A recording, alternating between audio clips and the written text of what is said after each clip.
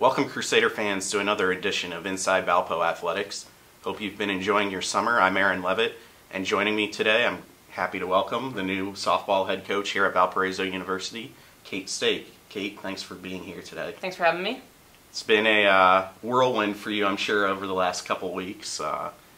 This process of going through the interviews and getting hired. I just want to start out with why Valpo? Obviously, a lot of jobs open every summer. I know you're from the Midwest, but a lot of job opportunities even just in the Midwest. What attracted you to Valparaiso University, to the softball program here at Valpo? Well, like you alluded to, first in the Midwest, that's where I'm from. My family lives up in Chicago, and I wanted to come home. And I don't just mean home because my parents live there, but home like when I'm sitting at a table for one last night and the strangers who come up and talk to me because I'm wearing Valpo, or the conversations I have with the waiter. Home is the Midwest mentality. It's how people act here, and that's really what attracted me to the area. Valpo in general, I think what I like so much about Valpo is it's a combination of athletics and academics. I don't want to be at a school where a softball team makes a student athlete finish class by 11 or 12 and they can only major in certain things that don't conflict with practice. I'm not trying to produce professional softball players. They're going to have a full life after Valpo that doesn't have to do with softball. So I like a school that has an academic and athletic balance. You come to Valpo with a good bit of coaching experience, a number of stops along the way. For those who don't know, 3 years at Eastern Illinois, 3 years at the United States Military Academy, better known as Army, and then the last 2 years at Hofstra, which a lot of fans might not realize is really one of the premier mid-major softball programs in the country. In those stops, what have you gained from each of them, or as a whole from your experience as an assistant coach, which has prepared you well to take this step, the first step in becoming a head coach? Sure.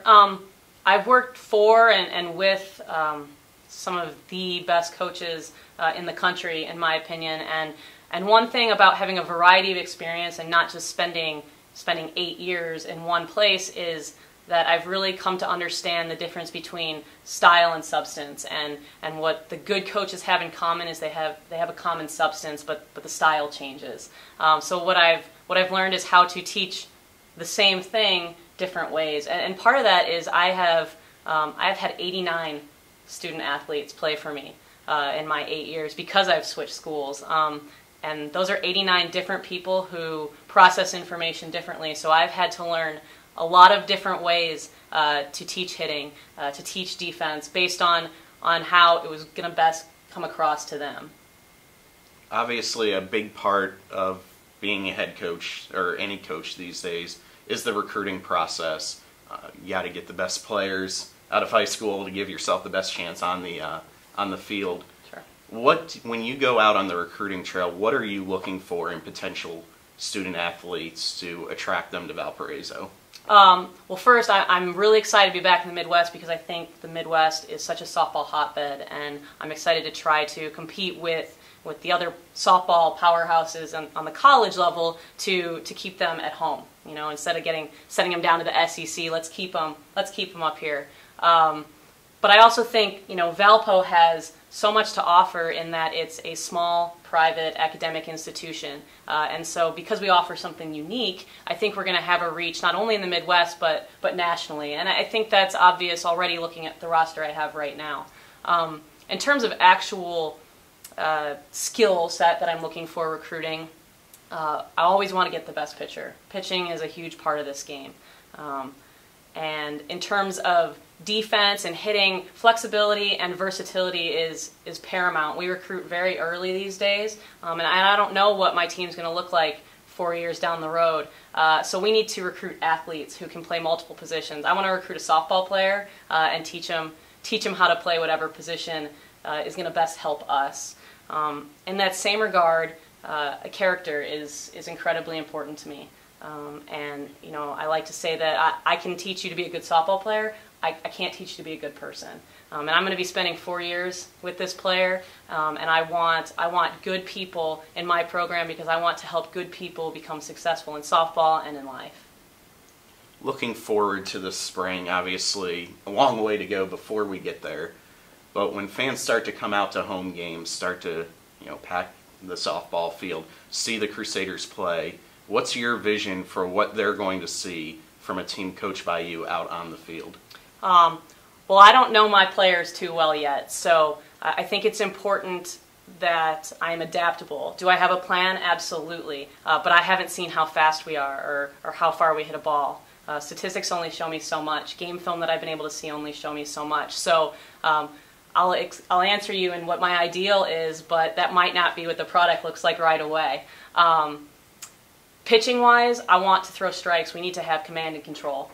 I think the statistics is something like if the pitcher throws a first pitch strike, there's a 90% chance it's either an out or an 0-1 count after that. And those are odds that I like. So we want to put the ball in the strike zone. We want to make the players work to get on base. We don't want them to stand there with their bat on their shoulder. Defensively, we're going to be very fundamentally sound. But on top of that, we're going to know where to go. And even at the highest levels, sometimes people aren't going the right places. We're going to have the backups. We're going to know what the secondary play is, the tertiary play if we need it. We're going to be playing the game the right way. We're going to be playing with a lot of instinct. I like to teach instinctive play. You don't want to just say, if the ball's hit to me, I'm throwing home, because if the ball's not hit hard enough, that's not your play. It's first base. So we don't want to have a playbook. We want them to be able to be instinctive. And then offensively, I love to push the envelope. I love to base run. I love to read defenses and see that the shortstop's not going to beat my player on second base from stealing third. And again, I wouldn't say it's necessarily green light mentality, but it's read the ball in the dirt, read the changeup, take the next base.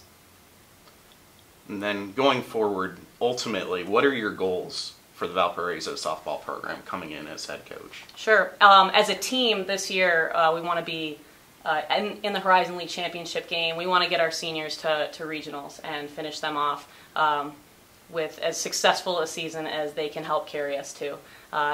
In the future, as a program, what I see is us competing with the best teams in the Midwest. I want Valpo to be right up there with DePaul as one of those private institutions that has good softball. And I think Valpo can be there. I think Valpo can be the Hofstra. And I know maybe in the Midwest people don't know Hofstra as much, but as you alluded to, Hofstra's a top 25 softball program.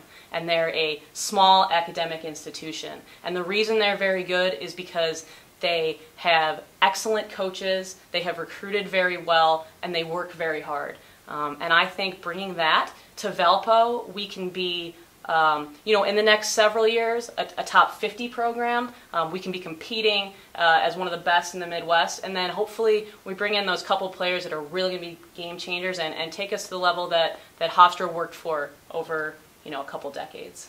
Great to hear. Thank you for joining me here today, Coach Sake. Happy to have you on board and looking forward to the coming season with you at the helm. Thank you. I appreciate it. Coach Sake on Twitter. Quite simple to remember her handle, @ValpoCoach. Also @Valpo Softball for all your team-related news, and for all the athletics-related news @Valpo Athletics. Until next time, I'm Aaron Levitt. Go Crusaders.